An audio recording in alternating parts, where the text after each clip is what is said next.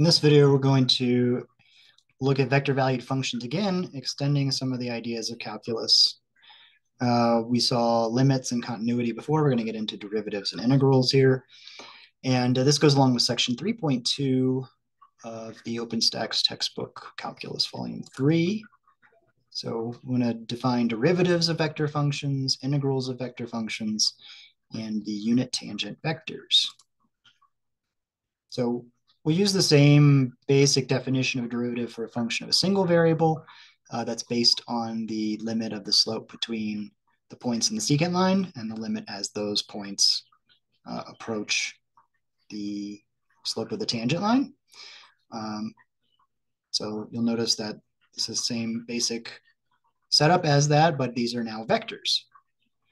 And so this is the subtraction of two vectors. Delta t is still a scalar, but the difference here is a vector quantity. And so the derivative of a vector valued function is another vector valued function.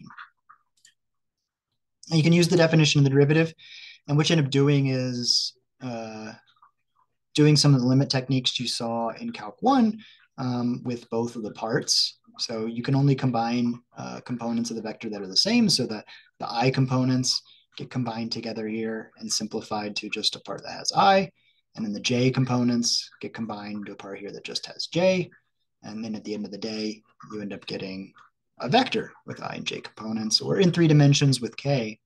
But you notice that the derivative rules are still going to work, so you just want to do this a few times till you understand that the derivative will just be the derivative of this part, which should be 3, and the derivative of the J component would be the 2t minus 4. So you can just take the derivative of the first component and the derivative of the second component, and the third one if there's a third. And here is that summary here.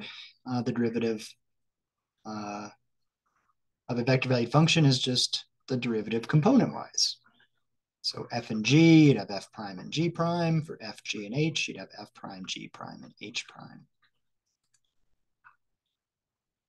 So what if your vector valued function had t natural log t for the first component function, 5e to the t for the second component function, and cosine t minus sine t for the third component function?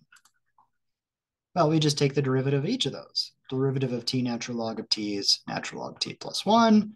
5e to the t is its own derivative, and then the derivative of cosine minus sine is negative sine and negative cosine. So just take the derivative of each component function to get the overall derivative. Here's a bunch of properties for derivatives of vector functions. If there's a scalar multiplied with that, you can bring that outside and go ahead and take the derivative of the vector function and then multiply. The derivative will distribute over a sum or difference of vector functions. And there's a couple product rules. If you have a scalar function times a vector, then you get something that looks kind of like the product rule from Calc 1.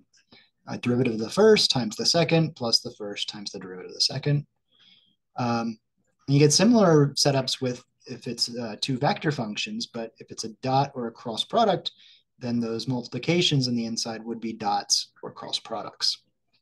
But it's still derivative of the first times the second plus the first times the derivative of the second. Now the chain rule says that the vector function might be a composition with a scalar function. Go ahead and take the derivative of the outside and then multiply by the derivative of the inside. So some of these are proved in the book, and there's a link there in the slides to go to those proofs. All right, and we want to talk about tangent vectors. So we take a pretty simple vector valued function, cosine t, sine t. This just traces out a unit circle.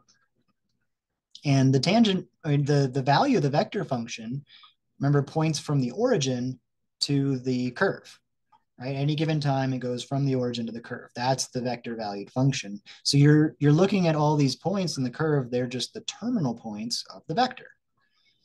But we might be interested in this tangent vector, right, which is tangent to that curve. And the way you get that is by taking the derivative of it, right?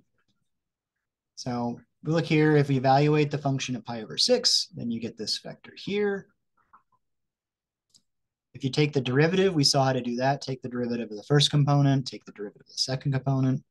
Then you can evaluate that, and that will give you your tangent vector. In 3 dimensions, it works the same way, but you have a space curve instead. So you can pull around with this visualization where you are changing point and you see there's a vector going from the origin to the curve, right? That's the value of the vector function. And then there is a yellow tangent vector. And you can kind of trace along the space curve and see how the tangent vector changes.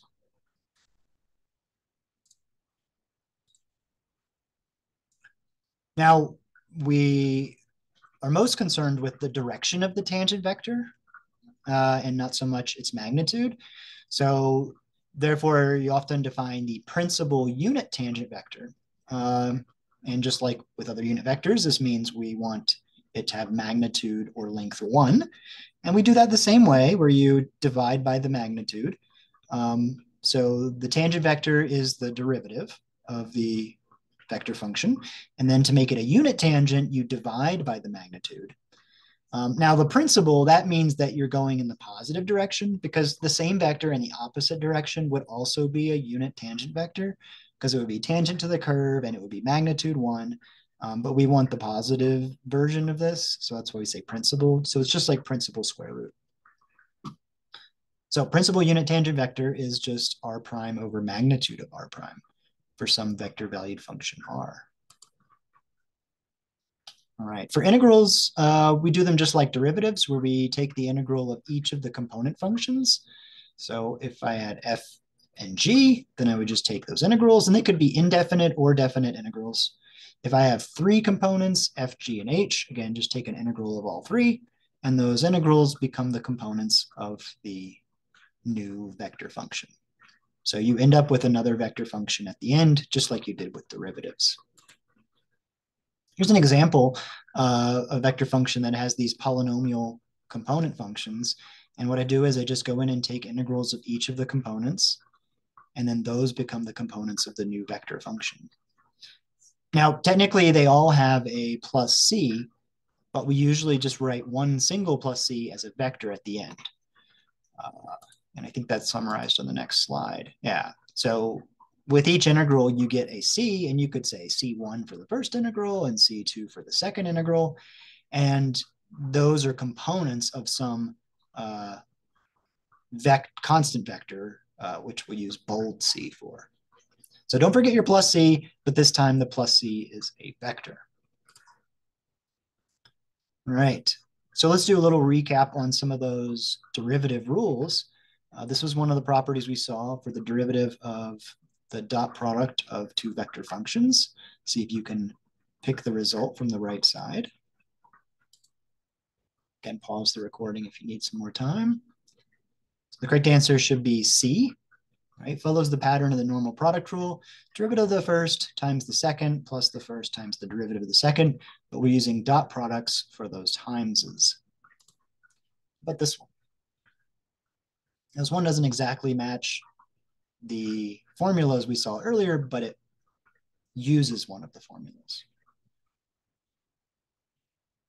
All right, so you should have gotten answer choice D for this one.